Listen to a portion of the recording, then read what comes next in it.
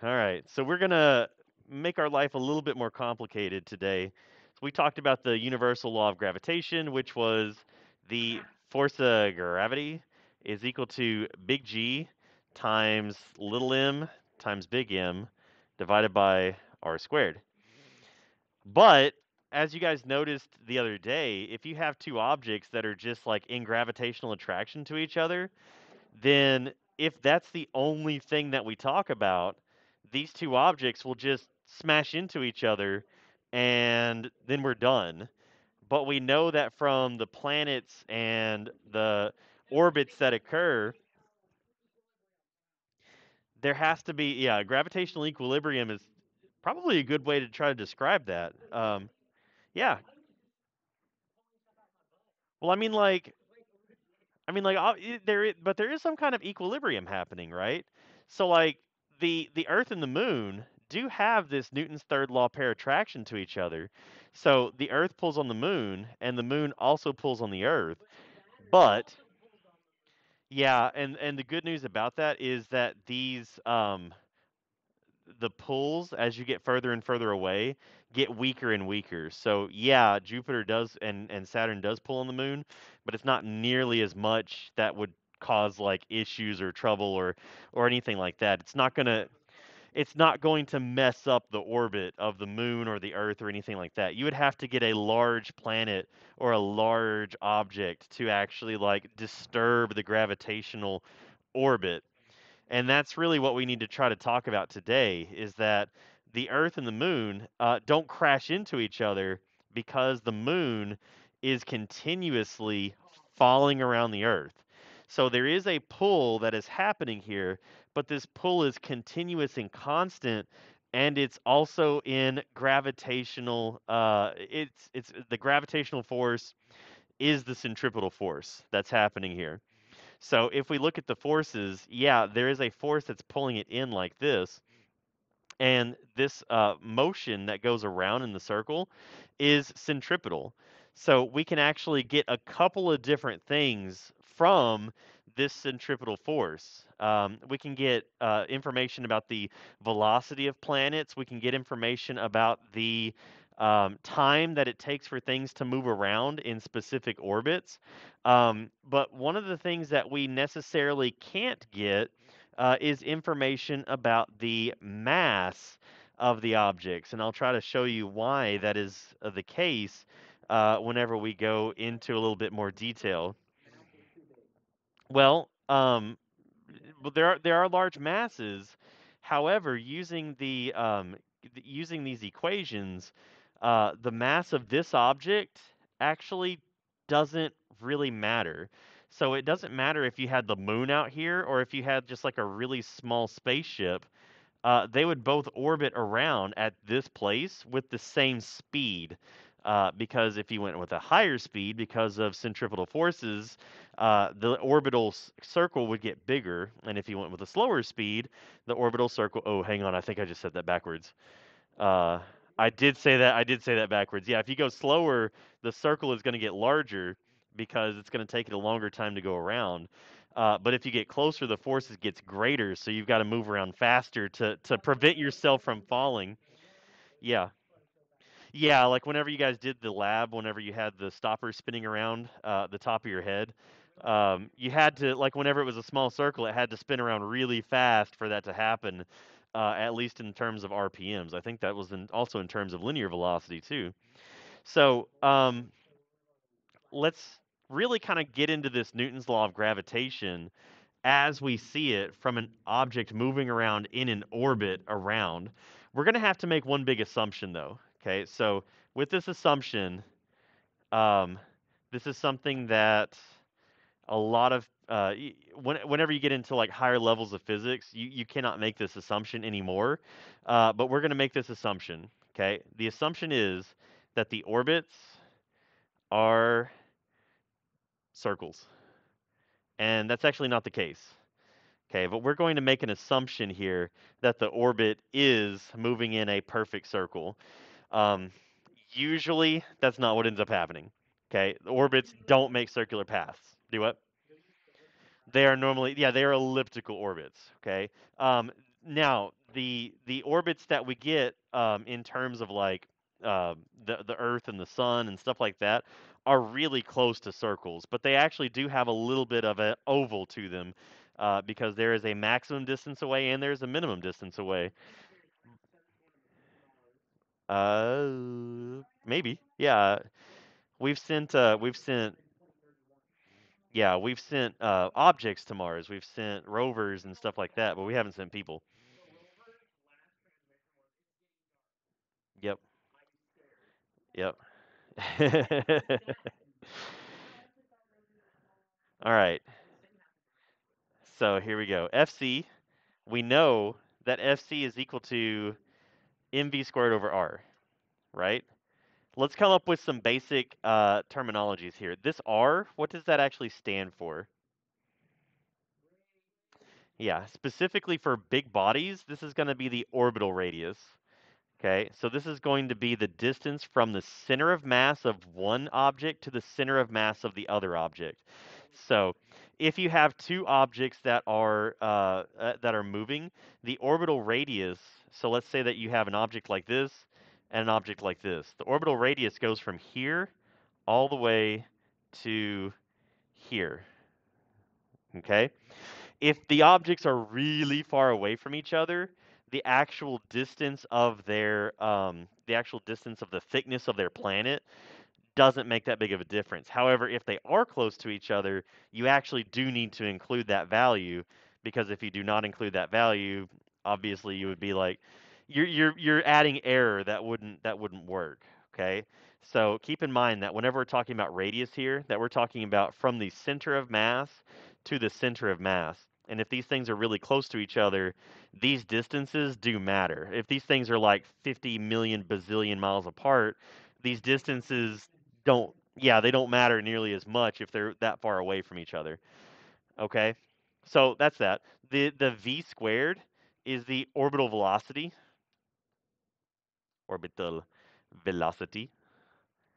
Little m is the satellite mass. Okay? Satellite mass. Okay? Makes sense? Yep. Go for it. Now, we know from Newton's laws that we have one force acting on this object. Okay? That one force that's acting on this object, on this satellite, is what? So if I say FC, FC is actually going to be equal to. Yeah, that's true. However, this is centripetal, so this is the equivalence of mass times acceleration. What force is actually acting here? Gravity. And we're not going to use mg this time. We're going to use this one instead.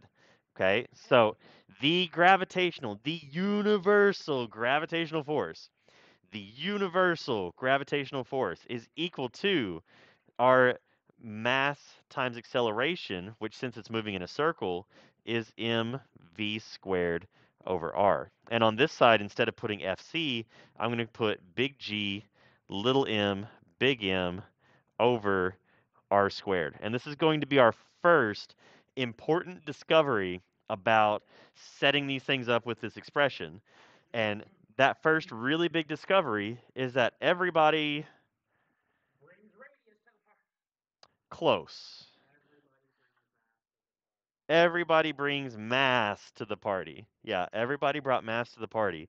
So if everybody ended up bringing mass to the party, that means that the mass cancels out. So the satellite mass does not matter, okay, in these calculations. The satellite mass does not matter.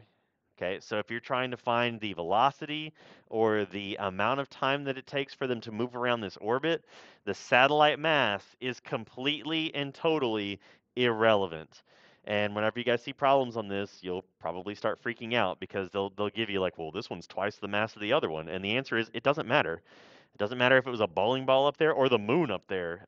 It still would have the same orbital speed and radius to keep this orbit up going around the Earth. That's a tough one. That's a toughie. So if I cancel that out, um, I would just end up with big G, capital M, which is the mass of the central body over r squared. Sometimes that's a planet, sometimes that's a star. And then that's equal to, on the other side, v squared over r. Okay? Now we learned something about v. In order to calculate what the velocity is, this thing's moving at a constant speed. So if I use distance over time, that's not really going to get us a whole lot of information. But I know that my distance is moving around in a circle.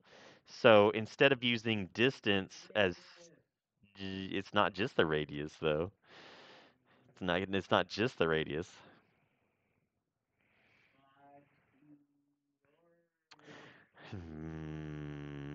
Rainbow time. Look at that. Okay, this is a this is a oh, it's the circumference of a circle. Yeah. And the circumference of a circle is equal to what's the 2 pi r? Yeah. So for the velocity it's going to be equal to 2 pi r over t. So, I'm going to change this around. So v squared over r is really 4 pi squared r squared. Okay? Because 2 pi r squared is going to be 2 squared pi squared r squared over r. So this is definitely going to be like a thanks I hate it moment. Yeah.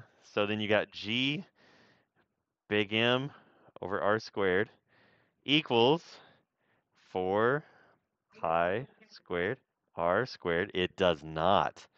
It does not cancel out because one of them's on bottom and one of them's on top. So r squared does not cancel out. In fact, r squared should not cancel out if you want it to be dimensionally consistent. R squared should not cancel out in this case. Okay? R squared should not cancel out. According to the proper laws of algebra, what should I do to try to get rid of this? I feel like I left something out. I did. I did leave something out. Something is wrong here. Before I move on, something is very wrong. No, no, no. I don't need to check the Book of Evil. I know what's wrong. I just need y'all to tell me what's wrong.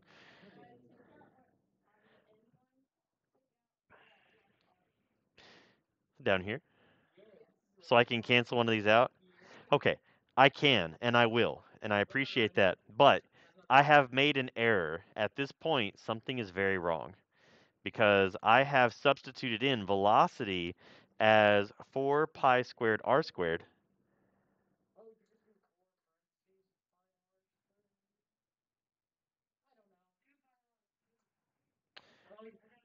I totally forgot the t. Yeah, I totally forgot the t. So we're going to have to square the t as well too, right? So that t squared goes down here. Oopsie. Okay. So now that I actually have the t squared. Oh, and by the way, whenever we deal with big planet stuff, instead of using little t, we normally end up using big T. It does not matter either way. It's just that you're probably going to see me write it as big T for the period that goes around in a circle, or ellipse for that matter. But you're probably going to see me write that instead. If you use little t, it's fine. It's not a big deal. Okay, now we can do some cancellations. So, um, what do we have here? Y'all said the r's can cancel, right? 1 r squared bloop, and 1 r bloop, can go away. So we've got g big M over r squared is equal to 4 pi squared r over t squared. Okay, that makes sense. That makes sense.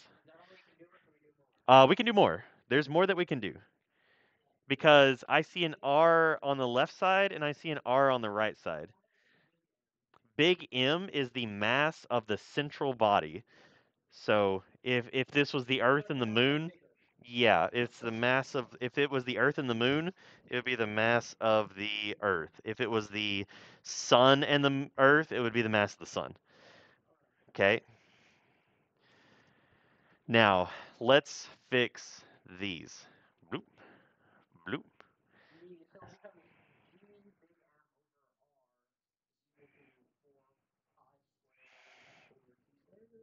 If I, okay, well, first of all, yeah, we're gonna cross multiply. So if we cross multiply, that means we're multiplying these together. It's r cubed. Yeah, r cubed. What? What? What? So that's g m is equal to 4 pi squared r cubed over t squared. Isn't this fun? Now, there's a couple of different things that we could do from this position. Okay, so here's what I'm gonna do.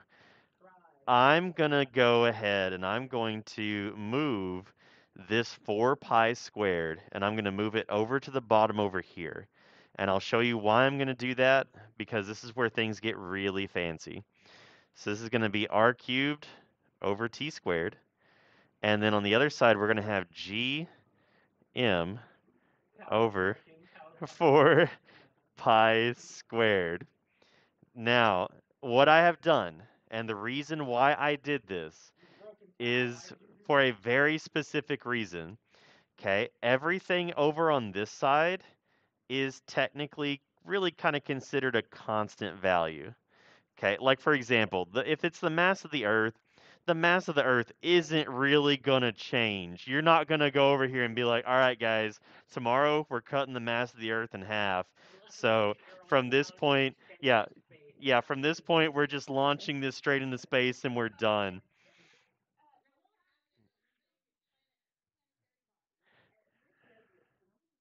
Okay, so like if you're talking about two planetary bodies, which radius would we use? The radius that we're given here is literally the distance between the two of them. Okay. So R, even though it says R, is actually a distance between the two. And the reason why it's the distance between the two is because this object is actually going in a circle around them. And that is probably a little bit confusing because this object has a radius, this object has a radius, and this circular motion also has a radius. The radius that we're talking about here is the radius of the actual motion that's occurring. Okay, so if we have two celestial bodies, the radius that we're using is the distance between the two objects from center of mass to center of mass. Okay, that's the one that we're using. And that value can change a little bit. Okay, G, the universal gravitational constant, is not going to change. That number is the same thing no matter what. And there's a fascinating story behind the person who came up with the constant, or the most accurate version of the constant for big G that we use in modern day situations. It doesn't, but our sun does orbit in the center of around the center of a galaxy. So I guess it would, yeah, at the current hypothesis is that there's a supermassive black hole in the middle of the Milky Way galaxy. So if you consider a black hole to be a star, then technically our sun would rotate around a bigger star. But a lot of people don't consider a black hole to actually be a star because it doesn't emit light. It sucks in light because it's too big. It's weird. Terrible things happen at that point. It hurts my head. Okay, so G is constant, M is constant, pi is constant. Okay, 3.14159 does not change. Okay, you can't be like, all right, today, guys, we're gonna make pi 5. And the number 4, yeah, the number 4 is constant. Okay, you do not need to argue with me and be like, all right, guys, so instead of 4, we're going to use it as like 7 today. No, all these numbers on the left side, these are constant values. Okay, so what that means is that the ratio of the orbital radius to the orbital period is constant. It's always the same value. Okay, that's big. That's really big. Okay, so orbital radius, okay, orbital radius to orbital period is constant. Doesn't change. You always get the same thing. Okay? And This is the kind of stuff that Johann Kepler came up with a long time ago. So we get to talk about we get to we get to talk about Johann Kepler and all of his three laws of planetary motion. We will not talk about Tesla. And the reason why is because Tesla does a lot of electromagnetic stuff, right? So we don't do that in AP Physics 1. That's more of an AP Physics 2 kind of thing. So in AP Physics 2, that's when we deal with that. I never get enough people to take AP Physics 2. So that won't happen. Do what? It's always offered and people don't sign up for it. So do it. Yeah, that won't happen next year. Yeah, it's true, but that won't happen next year, because that's kind of a they allowed that because it was year 1, year 2, year 3, and this will be the only year that it's going to be that small. I promise you.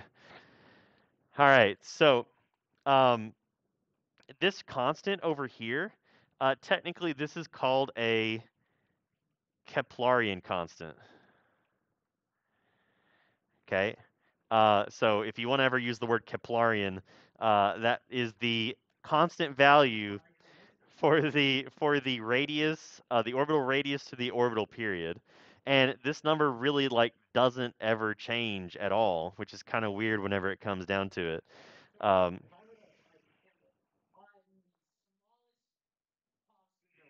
yeah, yeah.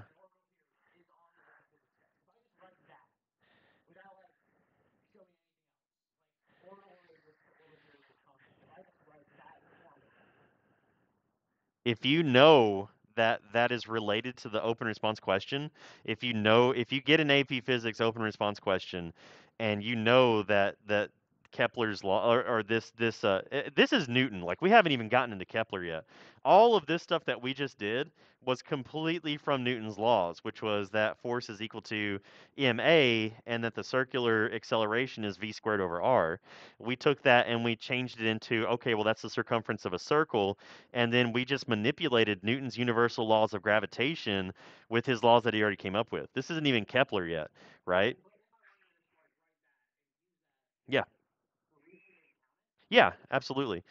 Because like we know that the orbital radius to the orbital period is always going to be constant for any central body, and I've seen situations where they've given us two things that are going around in an orbit, one of them with a large mass, one of them with a smaller mass, and they would say which one goes faster, and the answer is they go the same. And the reason why they went the same was because the orbital radius to the orbital period is constant. There's no mass variation here. So you could totally use that as an argument, and you would get a lot of points for that. Absolutely, absolutely. So and that's definitely something that you can be used on the AP Physics exam, and is super useful. Okay. Let's see if I can try to find some stuff for us. Do what? What question? Oh, do you actually like that question was on a previous exam.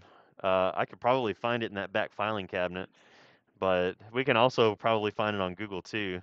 I was gonna look more for some solar system stuff that we can do. What? Eventually I will, and it's almost time to start giving y'all some open response questions because um, we've actually gotten enough stuff in under our belts now that we can have some demon hybrid baby problems.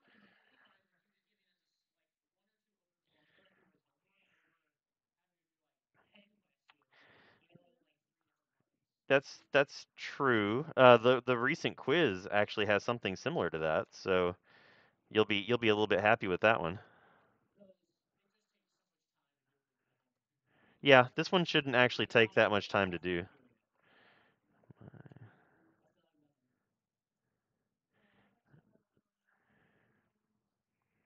Well, let's see. I'm gonna try to run this.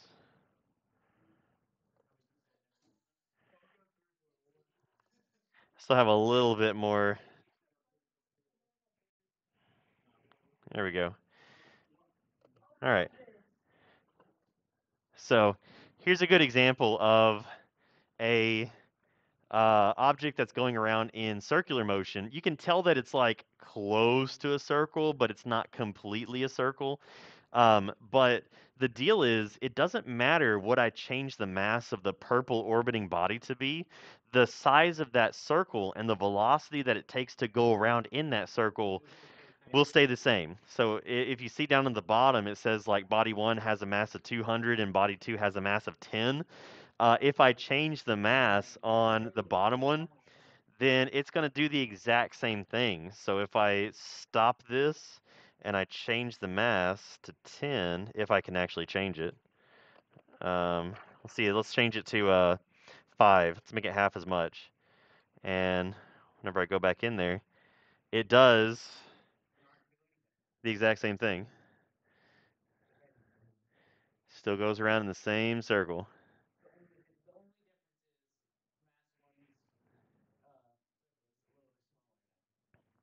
Yeah, because there's not as much of a pull on it, right? Okay. Now, and this is what happens whenever you have something orbiting around a central object. The yellow part in the middle, this is the mass that we're actually using this is the mass that we're using for the Keplerian constant. So everything that orbits around that central object is going to have this constant that goes with it, this gm over 4 pi squared. That number is always going to be the same for anything that goes around. Oops, oops, there it is. For anything that goes around on this object itself, okay?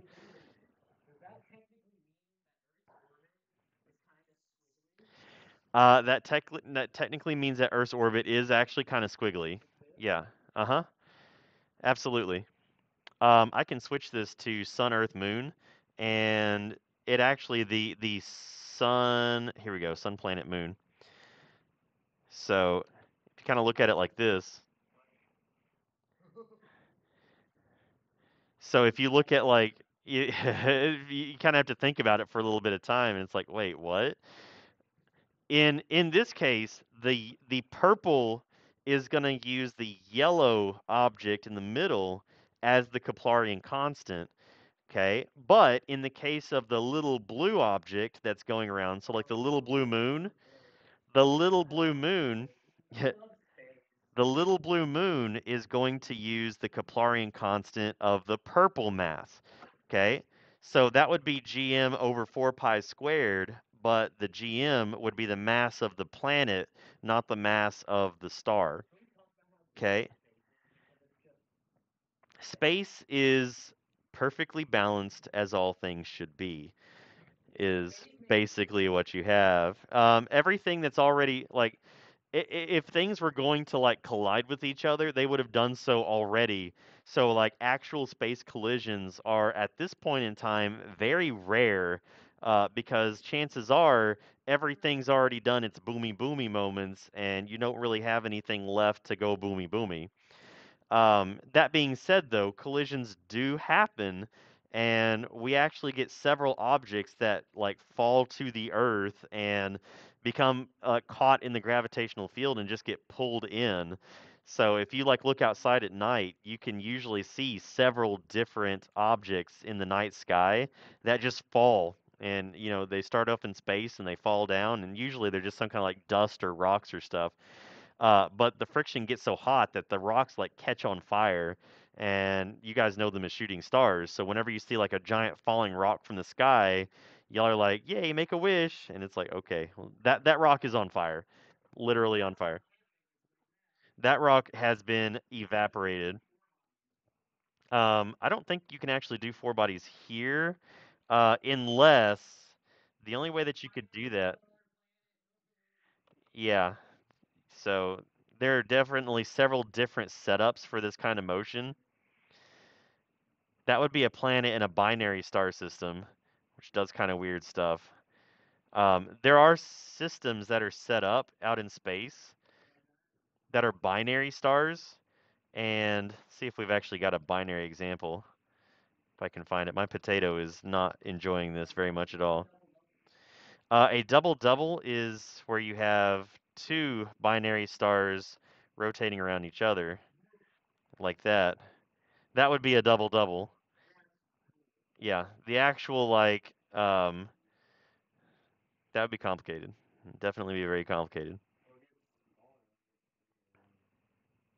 Yeah, and that is something that we definitely need to talk about with like the smaller and the bigger, how they get closer to each other and then they kind of move away. That's something that we need to talk about as well too. And we got a little bit of time left, so we can go ahead and talk about those. Since we actually said that these are Keplerian constants, and we're gonna have to do a lot of practice questions with these in order to get comfortable with like velocities and stuff like that. So after we kind of go through these basics, we're gonna go through a lot of practice questions with these. I don't expect you guys to know rocket science just instantly off the top of your head, but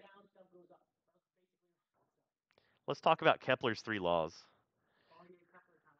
Okay, because these are pretty easy. And honestly, we've just talked about one of them. So Kepler's law number one. Johann Kepler said that all orbits are ellipses. So all orbits are elliptical. So whenever you look at an object that's moving around, instead of it being in a circle, it's actually going to be a little bit more like an oval like this, okay? And the object that has the mass, the large mass that it's orbiting around, is going to be at one of the two focal points of that ellipse, okay? So the orbiting masses, or sorry, I was supposed to say not orbiting mass, it's the center mass. So the central mass. Oh no, it's not gonna erase anymore. Uh, okay, so oh there it goes. My poor potato. Central mass is at a focal point or a foci of the ellipse. Ellipse. Okay. Now, what I mean by a foci is that everything that's an oval has two focal points, and your orbiting body, or sorry, I keep saying that, your central mass has to be at one of those two places. The interesting thing is, if you're at either one of those two places, it actually creates the same orbital path. So it doesn't matter which spot it's in, it just has to be in one of those two positions. Okay. Um, Number two, okay, orbital bodies, so satellites, so let's call them orbital satellites, cover equal areas in equal time.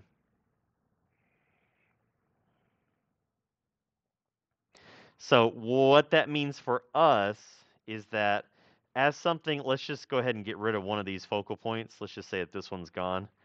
And I'm going to say, okay, so you've got an object that is kind of going around this really big object over here. Okay? When it's far away, it's going to be moving really slowly. When it gets closer to the actual orbiting object, it's going to be moving much, much faster than when it was way out here.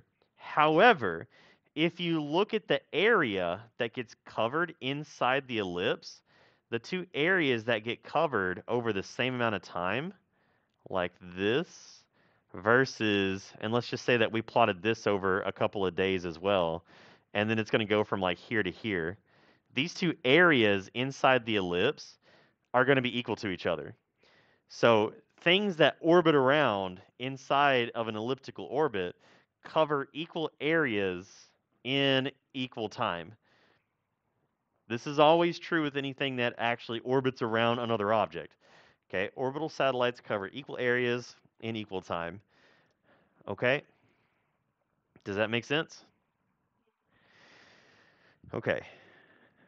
The third one is actually the one that we've already talked about, and the one that y'all probably hate the most.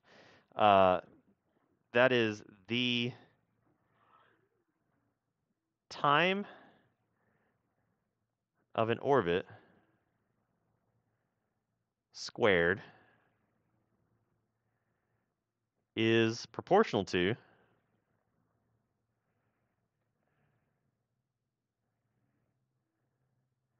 the orbital radius,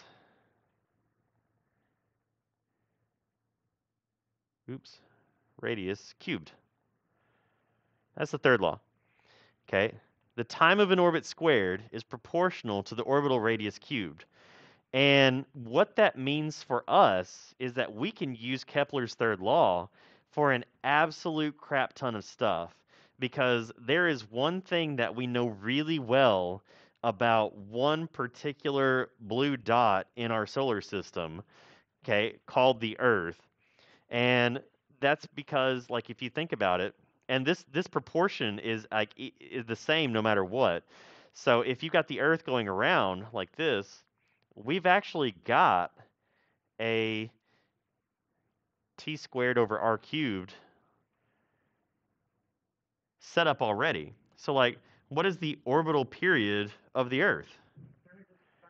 How do we know that it's 365 days? Very good.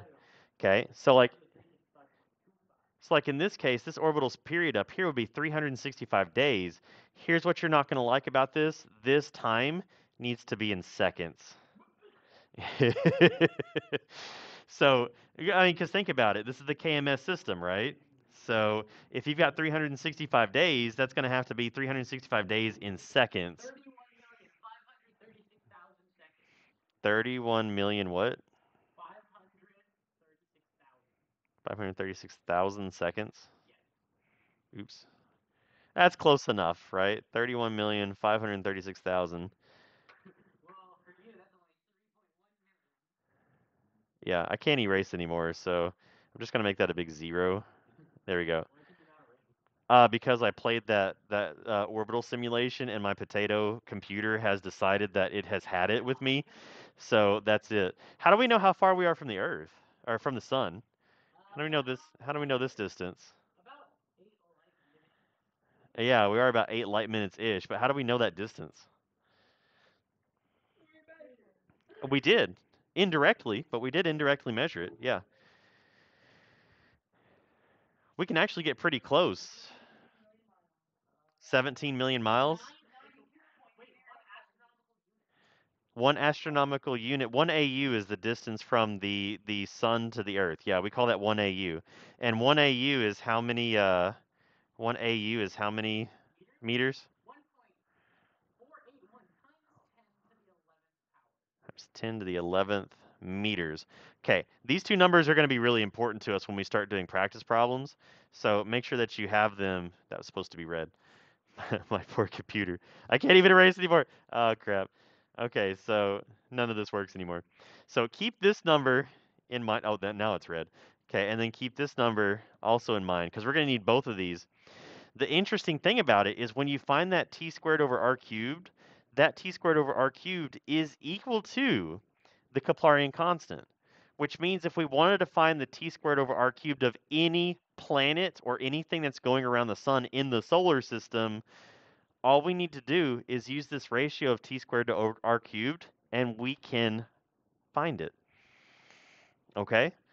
So Kepler's third law is what we use to find times and distances of different planets and different orbital satellites around the Earth, because there's a lot of different things that orbit around the sun and the Earth, and we can use all of these things in order to find how long it takes them to go around without having to, count the years in order for it to happen. Because a year for the Earth is, or one revolution for the Earth is 365 days. That's pretty much considered a long time to us. You get several of those rotations around the Earth, and you've had a good life. Um, it takes Pluto 225 years to go around the sun. So in your lifetime, if you were trying to count one revolution, you would never count it for Pluto. It wouldn't happen. Okay, it takes a really long time for it to happen. You don't quote me on the exact 225 years part, but it's a long time. Um, okay. Questions, comments, concerns, donations?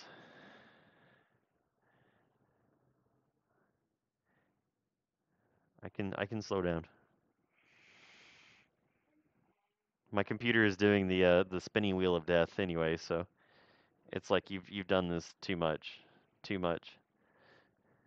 You've had too much today.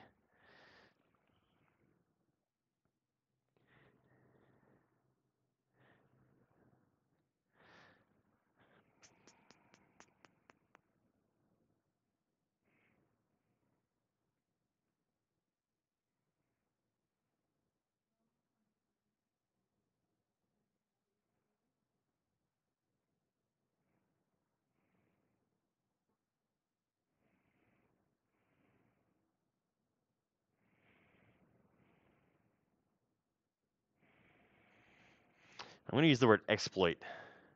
We can uh we can exploit the Keplerian constant in this fashion. So like the actual number for the Keplerian constant sometimes is useful, but sometimes we can just skip it completely.